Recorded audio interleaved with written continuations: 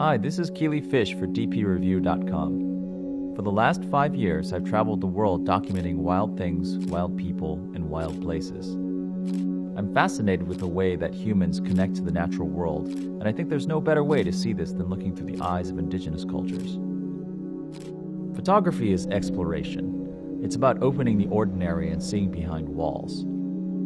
Today, I've come to the Arctic with Canon's new 24-megapixel entry-level DSLR, the EOS Rebel T6i. I'll be using the T6i to look beneath the surface at the life and culture of this remote village here in the Arctic land of Barrow, Alaska. Along the way, I'll put the camera to the test to see how it handles the extreme conditions of the Arctic in winter.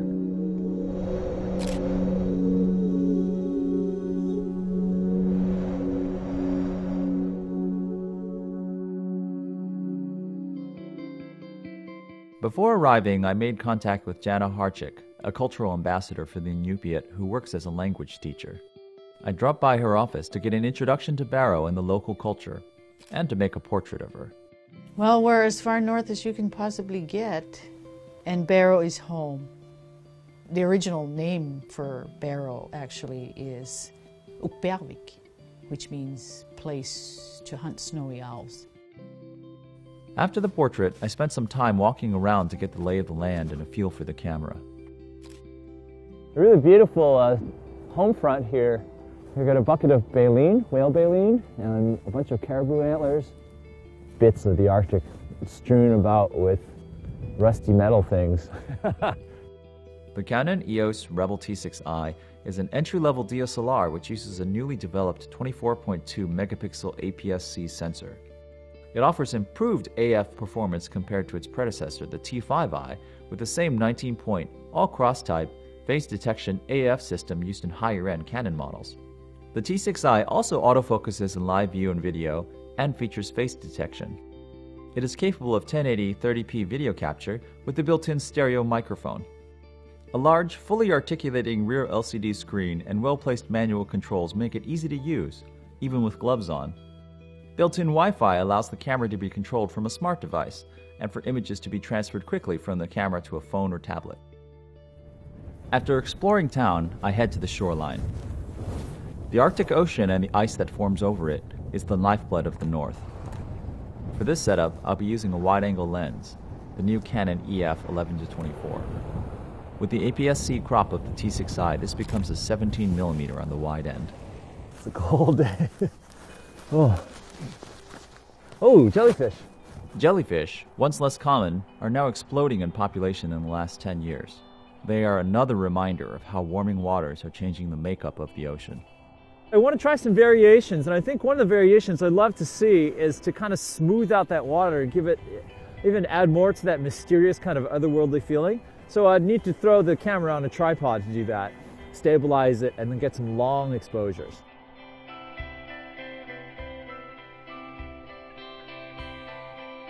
Adjacent to the shore is a camp called Shooting Station.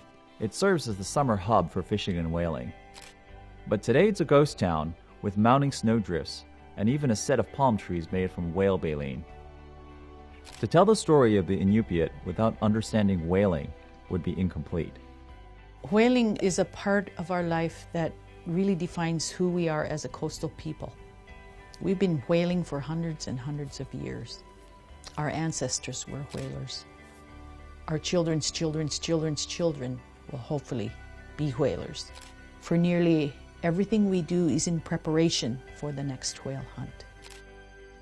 Today, the Inupiat still hunt bowhead whales, which have recovered from the dark days of commercial whaling.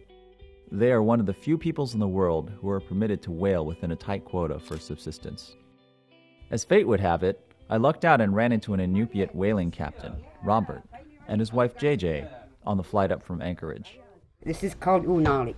It's from the bowhead whale, and this is the blubber and the outer skin part of the whale that we eat. It's really good. So how do you eat this stuff? Grab a bite and put it in your mouth. All right, I can do that.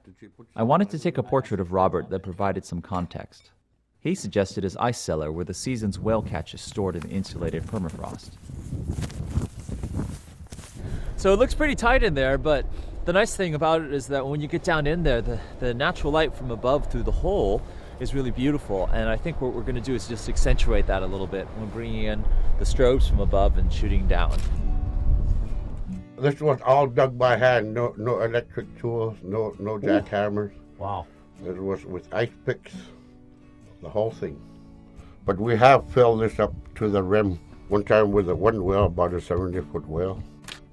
I've been all over this land with my uncle. He taught me everything there is to know. He taught me how to set a gill net under the ice, taught me how to butcher caribou, taught me how to cut fish. A well don't like dirty cellars. So if it's clean, we might get lucky and bring home a whale. It looks a little slippery, huh? The next morning, I met up with Sheldon Adams and his wife Nora to get a few more portraits. Like Robert, Sheldon is a whaling captain and in charge of a crew of a dozen. I started when I was like about 10, 12 years old. That's when we can learn how to oar in the ocean, how to do it right without making noise, with skin boats. As it happened, this morning was my first glimpse of the sun. It provided a beautiful diffuse light from directly over the horizon. Do you do any of the traditional dances? I need a drummer. In just another week, the sun will leave the land in an unyielding polar night and not return for 2 months. After getting some portraits, I headed over to the Inupiat Heritage Center where I met James, a retired teamster turned bone and ivory carver who was born and raised in Barrow. Although it might be a little cold, but we were born here, you know, you have to understand. This is home. Well, I'm setting up this portrait here with James out here on the tundra.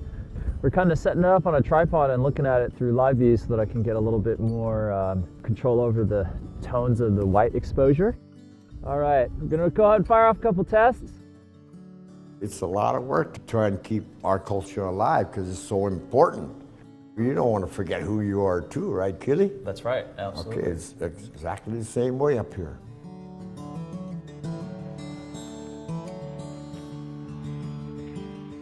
We're rolling on out to look for wildlife, and we got our Ford Escape stuck in the snow here. So it looks like we're gonna get a little tow and a push out.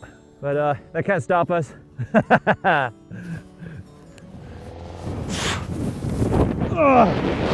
After getting pulled out of the drift, I headed out on foot in search of snowy owls with a Canon EF 600mm. I'm pretty surprised by how the T6i is performing out here. It's doing an admirable job. It's doing an amazing job, actually.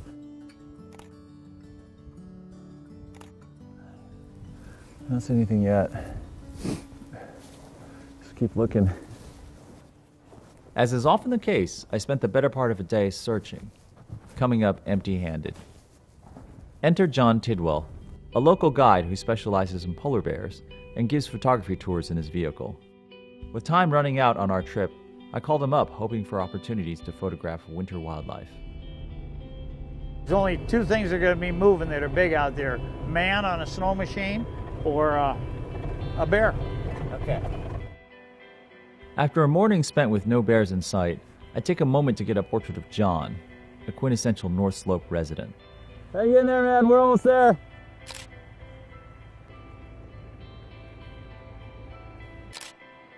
Then we're headed back south, where we happen upon fresh polar bear tracks in the snow.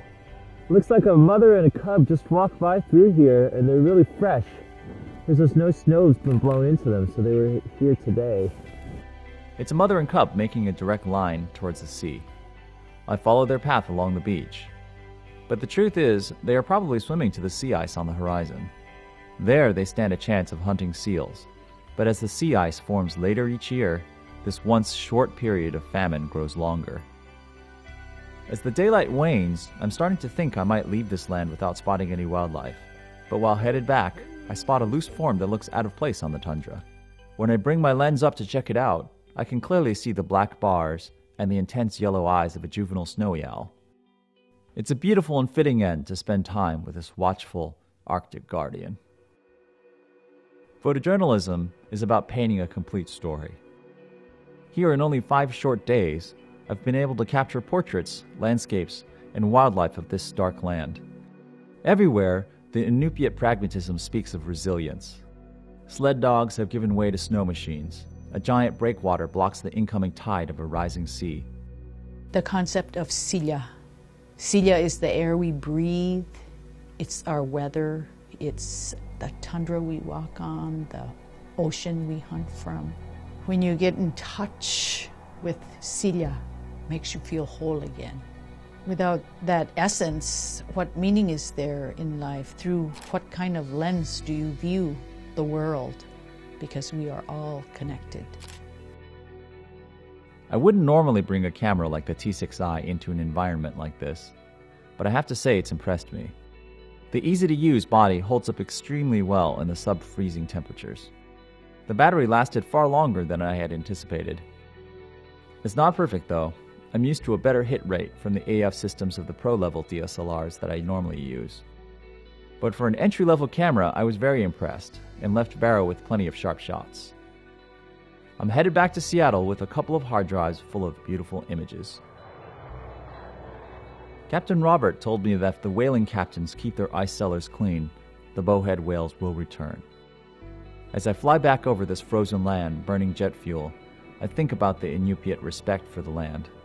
And I think about cleaning up my ice cellar. For DP Review, I'm Keely Fish.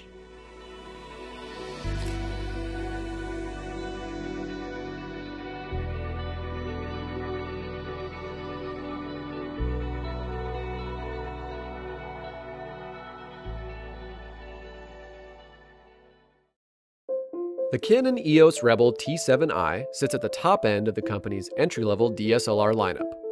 The T7i is targeted toward users who want an easy-to-use camera that offers advanced features that they can grow into. It features a 24-megapixel APS-C sensor and, for the first time on a Rebel, dual-pixel autofocus. Dual-pixel AF allows for quick focusing and reliable subject tracking in live view and movie mode, and the camera's fully articulating touchscreen lets you tap to focus. On the video side, the T7i can capture full HD video at 60p, and it has a jack for adding an external microphone. The Rebel T7i comes with Wi-Fi with NFC and Bluetooth. NFC allows for quick pairing with Android devices, while Bluetooth can send images to your smartphone as they're taken. The Canon EOS Rebel T7i offers a proven sensor and autofocus system and a broad feature set, making it a compelling choice for photographers seeking a compact yet powerful camera. For more information on the Canon EOS Rebel T7i, visit dpreview.com.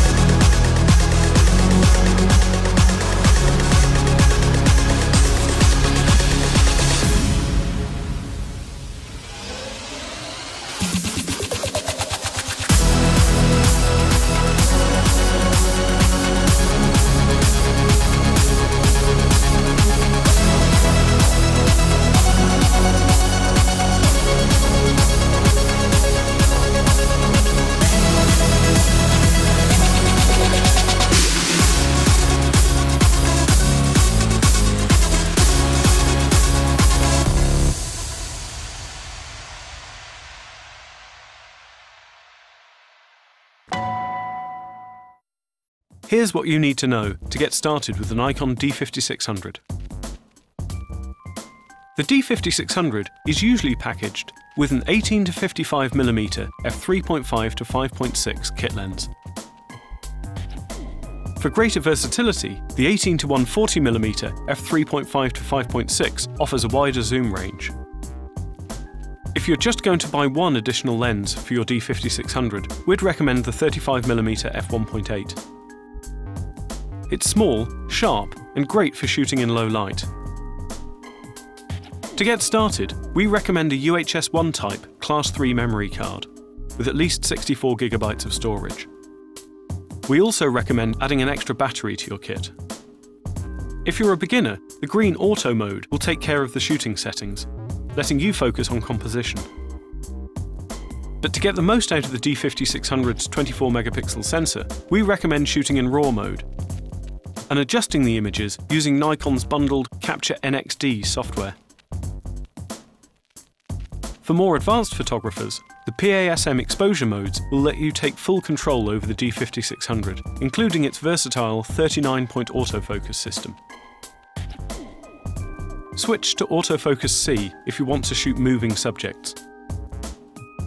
If you'd rather position your focus point manually, you can do this by moving your finger around the touchscreen, either in live view or with your eye to the viewfinder. The effects mode allows you to apply 10 different filters to stills and video.